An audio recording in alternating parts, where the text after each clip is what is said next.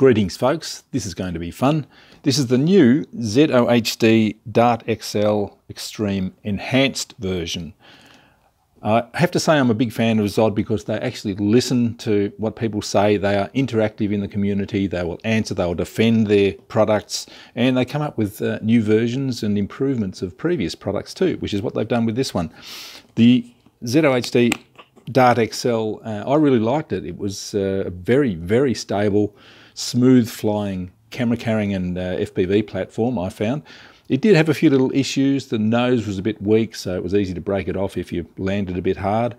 And it sort of had a restricted speed window. You couldn't push it really hard without it wanting to pitch up. It flew slow very, very well. It was specifically designed to fly slow and medium pace, not as a speedster.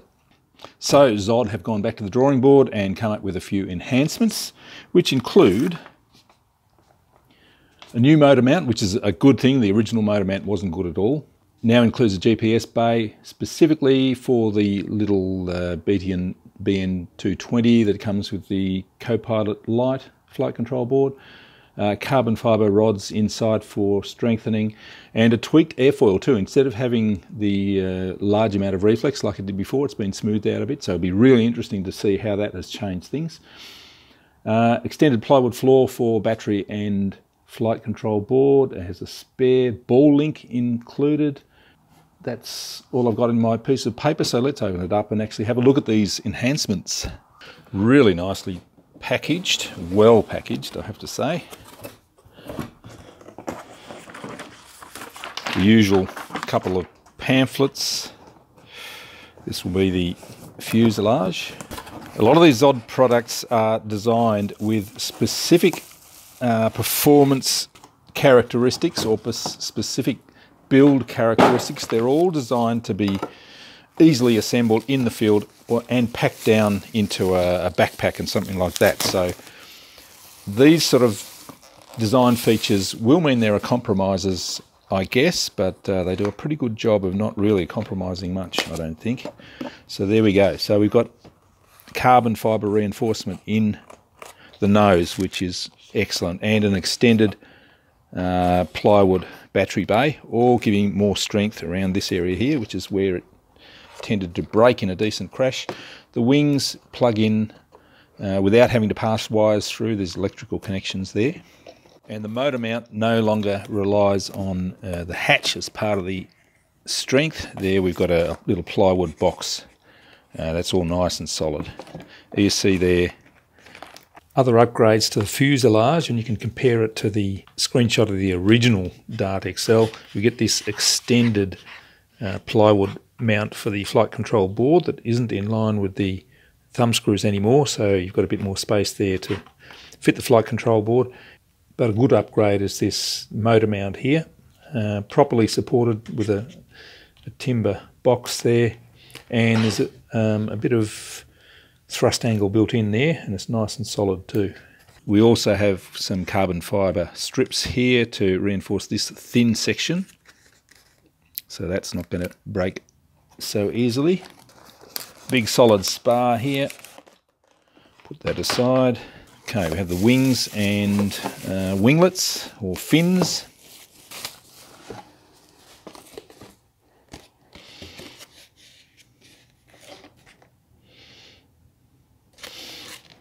And I'm just sort of having a look at the reflex area here, and that has been flattened out apparently, but anyway, we'll see how that actually translates to performance.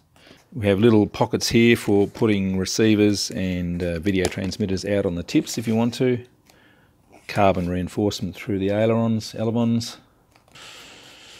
And the fins, that would be the wrong fin of course. Vertical fins, they have a little twist connection there. Just pop in like that. Twist and it's fitted, meaning it can be broken down very easily.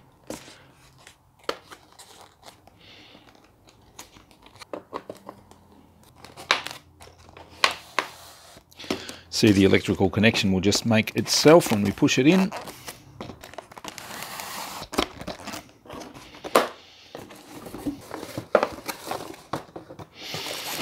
So we have a couple of different camera packing for the nose. I never tend to put cameras in the nose really. It's just not the way I like to do it.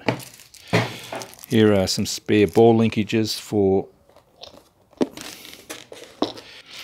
the Elevons. Mine have the original clevis pin connectors, but you can swap them over to the ball linkages if you want. That's an interesting way of doing it.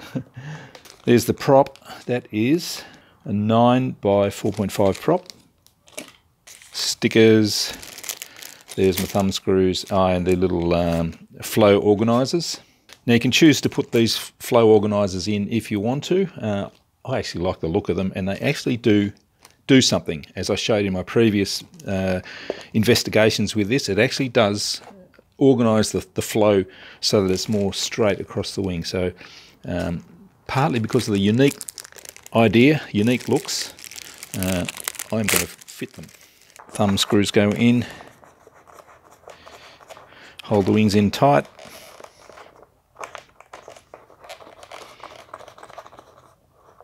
They also provide a sort of a sticky, thick cover for sort of blocking out this part of the nose if you're not going to put a GoPro or something like that in there. So I think I'm going to fit that one.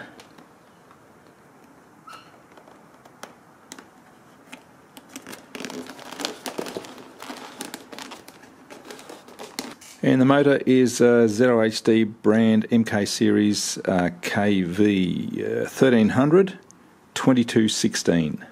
So let's glue these flow organisers in. I'm just going to use some all-purpose adhesive.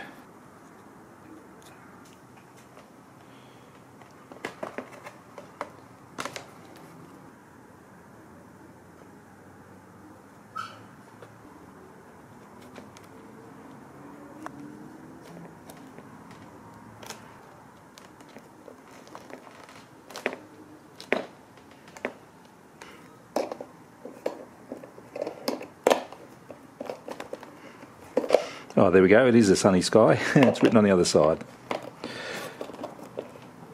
A few other nice design features to point out. We've already got the pre-installed reinforced leading edge there. We have provision for connections out to a video transmitter or RC receiver. Plug's already supplied there, passing through that 6-pin plug. CG marks already marked here, little spots. And a bit of a nose skid here as well. ZOHD initially sent me a pre-production version which didn't have that extended flight control board mount in there, so they sent me another version just to show you exactly what it looks like, but I've already built up the pre-production version, so I'll fly that one. So we're ready to fly now. Unfortunately though, I broke the prop on the bench. When I was setting it up, I somehow powered it up while I was sitting there and it broke the prop. I do have this one which is an 8x6, which will be about the same thrust as the 9 by 4.5 I think, so we'll try it out with this one anyway.